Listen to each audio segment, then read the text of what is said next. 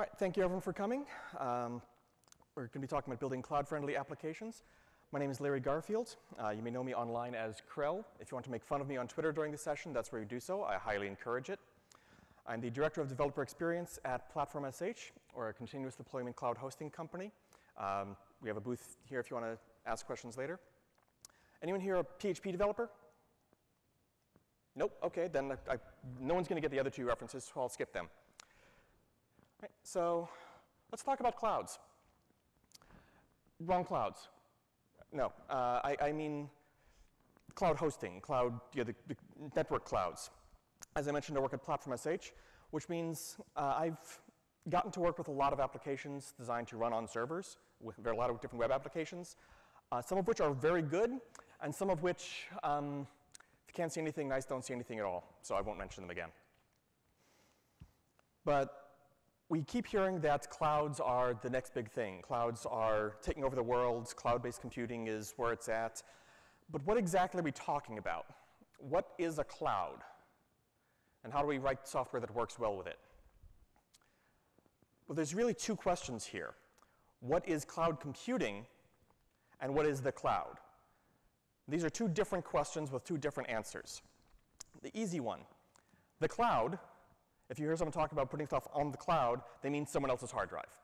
This is hosting. It's outsourcing. We've been doing this since the 90s. This is a marketing term. And you should understand it as a marketing term for someone else's hard drive. Not going to get into this in too much detail. What I want to talk about a bit more, however, is cloud computing. Cloud computing is about abstracting away physical infrastructure. This often runs in the cloud, meaning someone else's hard drive, but it doesn't have to. You can certainly hire companies like Platform to manage your cloud computing environment, but you can run everything. You can run a cloud computing environment on your own hardware if you are so inclined. The idea here is that you want to deal in logical systems, logical computer systems that are not aligned with physical pieces of hardware. You may have one server with 15 logical systems on it, or you may have 15 physical systems with one logical system that spreads across all of them, or some combination of the two. Usually it's a few hundred logical systems that span across a few dozen physical boxes. But the idea here is that the logical system you are thinking about when you think about a system or the server is disconnected from physical hardware. This lets you have disposable application design. You may have heard the idea before that your systems should be cattle, not pets. That's what we're talking about. You should be able to knock over and recreate a system without messing with hardware. Your application should be able to do the same thing. You want your application to be disposable. So how do we write software? How do we write applications that play well with that model, play well with this disposable application model? As I mentioned, I've worked with a lot of systems at Platform, and I want to provide some guidelines based on things I've seen work well and things that have made my life difficult, so please don't do them. The first is split code from content. What do we mean by that? What is code? Code is provided by the developer. It has been carefully tested before going live, right? Right? Good. It's going to live in version control, right? People are too quiet for that one. And at runtime, you want it to be read-only. Why? For security. At runtime, your code should be read-only because it makes it harder for an attacker to take over. Content, on the other hand, is provided by users. It is frequently ad hoc. Could be as simple as someone posting a blog comment, or as complicated as someone filling in a workflow form, or whatever else they're doing, or data coming in through an API that you're serving. It's going to live either in a database of some kind, doesn't matter what kind, or in a file system, and it has to be writable. These are two very different things. They should be on different file systems. If you try to put both of these on the same file system, you will fail. It's just not going to work, because you cannot have a single file system that is both read-only and writable at the same time. So you want to split this by directory. A given directory in your system should be either coming from source control and it's code and it's read-only, or it is data and it is writable and that's the end of it. You could use something like Amazon S3 for this. Doesn't matter where your writable file system is. It could be something local. That's going to vary with the host, but they need to be separate things. Remember, your application is disposable, but your data is not. If your data is disposable, you don't have an application, you have a test environment. The flow you're going to have in your system looks something like this. You're going to have your development environment, your laptop or whatever you're doing, and you're going to be pushing and pulling code into Git, or technically any version control system, but everyone uses Git these days. And periodically, you're going to pull data, or pull your code out of Git, go through some kind of build process, compiling it, running less build, SAS build, installing NPM components, whatever you're doing. And that's going to produce some kind of build artifact. It could be a container image, could just be files, whatever it is, and that's what you're going to launch in production. The data is already in production, and you're periodically going to pull that back down. Code only goes this way, data only goes this way. So please don't confuse the two, and you don't really get an in-between option. You don't really have something that is code-ish and data-ish. That doesn't work. I've seen systems try to do it. It doesn't work. So save yourself time and trying to not do that. So give yourself a clear separation between dev-provided and user-provided stuff. What about configuration? Is configuration code or is configuration content? Well, does it come from the developer or the user? Could be both. Could be either. Does it get into production? Is its canonical source in Git, or is its canonical source the database? Either of these is a valid answer. You're not doing it wrong for either of these, but know which one you're doing and commit to it.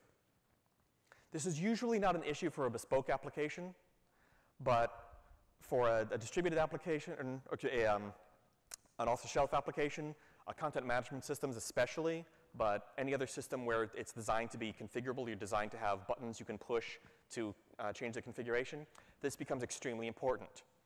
If you can push buttons in production to change your configuration, it is not code, and you can't then version control those changes. Or you can version control those changes, and then the buttons in production don't work. Either one is fine, but please pick one. The most robust answer here I've seen is Drupal 8's configuration management system. Who's worked with Drupal at all? Can barely see. A couple of people, OK. In Drupal 8, configuration is done through the UI and saved in the database, but it's designed to be exported to YAML files. And so you can push a button and export your entire site configuration to a directory full of YAML files, which you can then check into Git, push around as code, and then in production, import that into the site, and you've updated your configuration. This works. This works reasonably well. It is also incredibly over-engineered, and there are at least 14,000 edge cases, only 13,000 of which Drupal actually accounts for. And those other 1,000 are always the ones you're going to run into because Murphy's Law. So you probably don't need something this elaborate. Fundamentally, just decide which it's going to be. Is configuration user configuration? Is that something that happens in the database only? Or is that code and happens in code only? Pick one. What happens at runtime stays at runtime. Excuse the Vegas reference. Your application is going to slot into an environment. That environment already has data available to it. It could be your primary database, it could be a search index, uploaded files, whatever it is. But your application exists separate from it and needs to be compatible with multiple environments. What do I mean by multiple environments? Dev, stage, prod, those are different environments. Your test environment, different environments. You have a multi-headed system, so you might have multiple instances of your application running. That's different environments. You and your application code should assume nothing about the environment itself. Instead, you need to have a dependency injected into your application at runtime. That includes database credentials for anything, any kind of data store, not just your primary database, any API keys you have, any paths on disk, domain names, including the domain of your site. Remember, your production site and your staging site are not the same domain name, I hope. You do have a separate production from testing, right? Good. So your application code, the same code, needs to work in both situations. You can have paths that are relative to root. That's OK, or relative to your application root, but not on the whole system, because that's going to be different depending on where it's deployed. So how do you dependency inject it? The standard way that most people use are environment variables. Every language has a mechanism for this. I think that's all readable. Usually some kind of env or getEnv routine or function. Whatever language you're using is fine. This is how all of the environment-specific information gets into your application. You do not always control them, however, and you cannot necessarily choose what they're called, because every host you're using, every different cloud platform, is going to have a different naming convention. There is currently no standard naming convention for how to provide things like API keys, things like your database credentials, things like the path that your application is at on disk, stuff like that. And therefore, you're going to need glue code. Your application needs to have a place to put glue code. Whatever it is, it's going to be very application-specific and very host-specific, and that's OK. Just make sure you have a place to do that. As an example, you can sort of read this. For Symfony 3 at Platform.sh, this is the glue code, roughly, that we have people use. It's just copy and paste. They don't need to pay much attention to it. We provide database credentials and other stuff like that in an environment variable named platform relationships. So you pull that out of the environment. It's an encoded blob, so you just JSON decode that. And then pull out values and stick it into the Symfony's dependency injection container. Cool. Fairly boring. It should be. We've also now released configuration libraries for 5 different languages to make this a little bit easier. So we have one for PHP. If Express is your jam, any Node people in the room? OK. So in this case, you have an npm package you install that just wraps getEnv calls, basically. And then you call the credentials method on it and stick that into setting up your connection. And now you never know what the database credentials are. We could change them on a moment's notice, and it's OK, because you're just going to pick up whatever we provide in that environment variable. This is more portable. This is more secure. If you're in Go, Gophers in the room? Few people? Then we have essentially the same thing. We have a library that you can download and then read values out of that. It just gives you Go structs pre-populated with the structure of our environment variables. And then just grab that, read the port that you should start your application on, and it'll run listening on that port. If we ever change that port because we need to reconfigure our networking, this will keep working and you don't notice the difference. This is a good thing. Different hosts are going to have different glue code, different utility libraries. That's OK. That's fine. Your application just needs a place where you can do this. This also means for local development, use some system like .env, where you provide basically fake environment variables in a .env file. Most languages have libraries like this. Most languages I've seen actually have multiple libraries because, of course. Don't check this file into Git. This file should never be deployed to production. In production, you read real environment variables. This is just for local use. This also means trusted domains. If your application has some kind of trusted domain that only accepts requests for certain domains, that's going to vary depending on your production versus staging versus development configuration. So let it. Never put the domain name in the database. It also means do not use constants for configuration. They are a pain in the butt. They make everything harder. They make testing harder. They make overwriting them harder. It just makes the glue code more difficult. So don't do that. Let dependency inject your environment through environment variables. This will make your life a lot easier. Related to that, though, you also have to worry about user-configured connections, by which I mean installers. Who has systems that have an installation process of some kind? A couple of people? All right. Your basic installer looks like this. First thing it does is ask for database credentials. Then it asks the user for some basic site information, writes those configuration credentials out to a log file, set up the database, create tables, whatever it's going to do, writes that basic site info to the database or config file or whatever it is, and it's done. And that's great, and that's wonderful, and that completely fails in a cloud environment where you have a read-only file system because it can't do that whole write-to-disk thing, and you don't know the database credentials because they're provided in environment variables, which we just discussed as a good thing, so don't do that. Instead, better approach is include the connection glue. Include all of that glue code we just talked about out of the box in the install process. And your installer should be set up to just skip values that it already has from the environment. If you already have database credentials, great, don't ask the user for them. Therefore, it doesn't need to write out the config file. The installer should not try downloading additional code during the install process. It can download data, like translations or something, but it should not download code. And finally, this is somewhat against my own self-interest, but I'm going to say it anyway because people need to hear it. Avoid vendor lock-in. Whatever host you're working with, whatever cloud provider you're working with, whether it's Platform or someone else, don't tie your system to that. Always be able to take your business elsewhere. The fact that you can take your business elsewhere is what keeps those providers honest.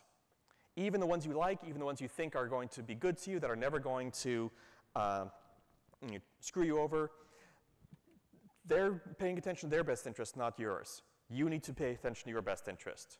Be able to take your business elsewhere. That provides competitive pressure on them to stay honest. How do you do that? Use free software. Don't use proprietary systems. Use things that you can easily replace. If you use some proprietary system, some proprietary API from a single provider, and your system is based on that, and they go out of business, and they change their pricing model, they change their terms of service, sucks to be you. If your application does not actually work without AWS Lambda, you are 100% beholden to Amazon, and they can destroy your business by tweaking one setting. And that should scare you. Bear in mind, this is an incomplete list of the number of products Google has killed. This is just up through 2015. This is not even counting the stuff they've killed since then. Well, I added Google+. If your application, if your business is based on one of these things, then when Google pulled the plug, they pulled the plug on you.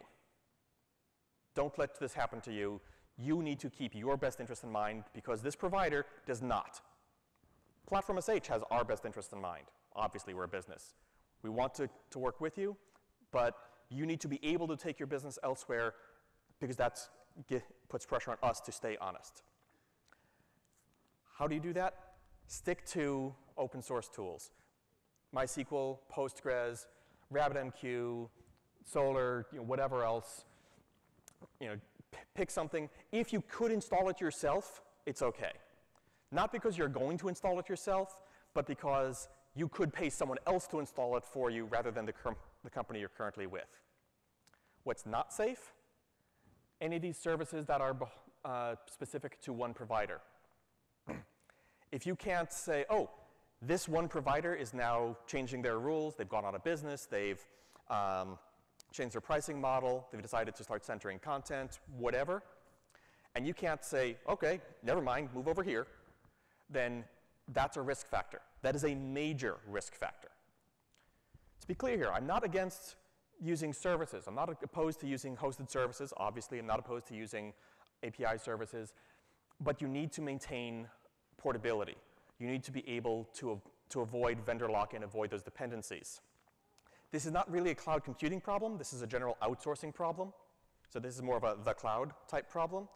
But it's one you need to be mindful of. Design your system so that you can change vendors if you need to. So in summary then, don't assume things. Don't assume the number of environments you have. Don't assume the type of environment your code is running in.